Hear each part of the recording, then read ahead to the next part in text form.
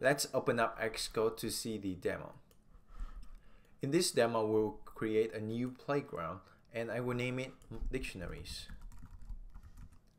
Okay, I will save it into my developer folder directory as always, and we will zoom it to see the whole screen.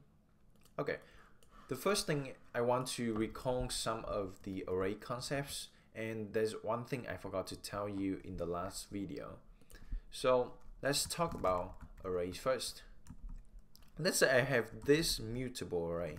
I have apps, which is mail, Spotify, Safari, and let's say I have iTunes. Okay, so these may be the apps that I use the most. Okay, so to access the first element, I use app sub 0. Let's first lamp equals app sub 0. To access the last element inside the array, I use app sub 0, 1, 2, and 3. Last lamp equals app sub 3. There's another way to do it. I can use last lamp 1 equals apps.count minus 1. So apps.count returns the number of elements inside the apps array, and apps.count is the index of the last element inside any array, right? So we have apps.count minus 1 is the iTunes. Alright, so here's the thing. I forgot to tell you about this in the last video. How about we want to change the value of an element inside this array? Let's say I want to change the value of Spotify into something like Sketch. Okay, so the syntax to use that is apps sub the index of the element you want to change. This one is 1 equals Sketch. Okay, and if you check it over here, just write apps, and then playground will very nicely display the whole array for us. We have mail, Sketch. So Spotify is changed to Sketch. Very good. So here's the challenge for you. Let's change the Safari into what do you like? Chrome. Okay. Change Safari to Chrome. Okay. Okay, I hope that you got it. I will use app sub 2 equals Chrome, and let's display apps. There we have it. Here is Chrome. Okay, so enough for arrays. Let's talk about dictionaries. Okay, how are we going to declare an empty dictionary? Let's say I have var empty dictionary equals, I want to have a dictionary with the key of type string and the value is of type int. Okay, let's say I want to have var empty dictionary number 2. I want to use this syntax, dictionary and string and int. Okay, so they are the same thing, just different syntax. Let's say I want to have the dictionary in the slice. We have var apps equals productivity colon keynote comma social Facebook, then music iTunes. Okay, that is that. Oh, we got an error because we already have an apps here. So let's say this is App Store. Okay, so to access the first element, to have the value of the key productivity here, I can do something like app store sub or let optional app equals app store sub productivity. Okay, And let's check. So we have some keynote. So this is an optional, and it does contain some value, and it is some. It's not keynote alone, it is some keynote. Okay, in order to do that, we have to use if let actual app equals optional app. Okay, and inside this if statement, we have the actual app, we have the keynote. Okay, to show you that, I will use the printline function here. I use actual printline actual app, and it will print over here keynote. Okay, but if it's nil, then I will printline never heard of it. Okay, so let me go over it again. We have optional app is App Store sub productivity. If this is an actual value, it is not nil. The productivity key is actually inside this dictionary. Then we will printline it. Else we will print never heard of it. Okay. So let's have the example that we will access some key that doesn't exist inside this dictionary. Okay. Let optional apps.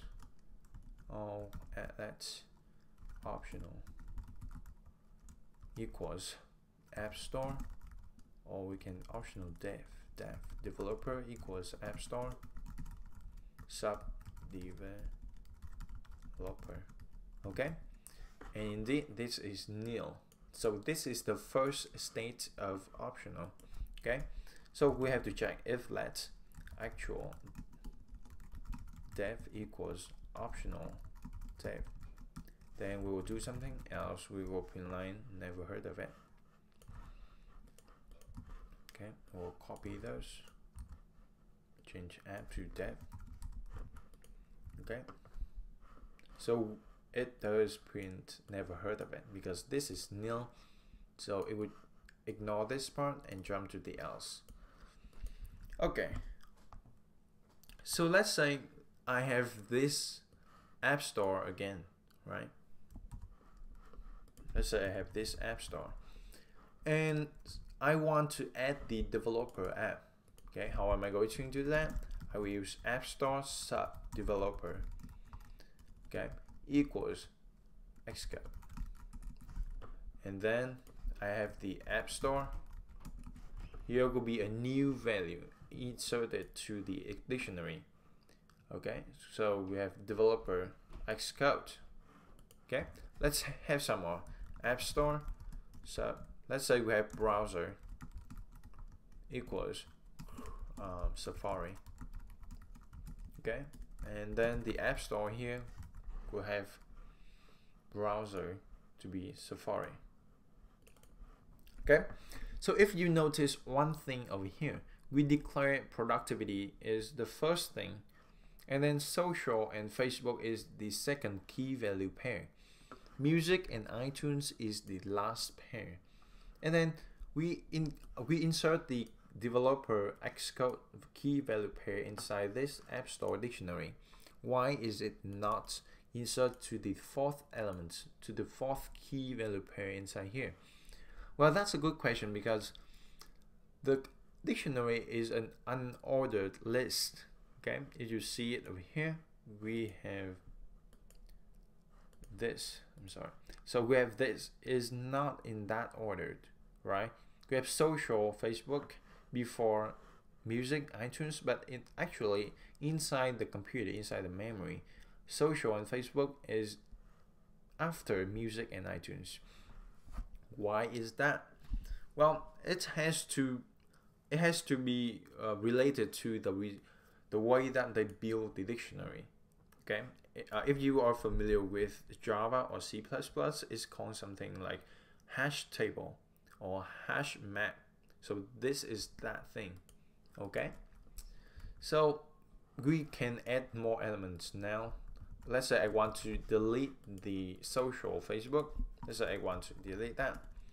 I will use something like App Store sub social, the key social, okay, equals nil. Then I will delete it. Let's say Let's see. There you go. We don't have social Facebook anymore. Okay, so that's the demo about dictionary and array. Before we end the demo, actually we end it, but before we end it, I want to talk about array and dictionary. As you know that array is an ordered list and dictionary is an unordered list. So in what case we want to use array? In what case we want to use dictionary?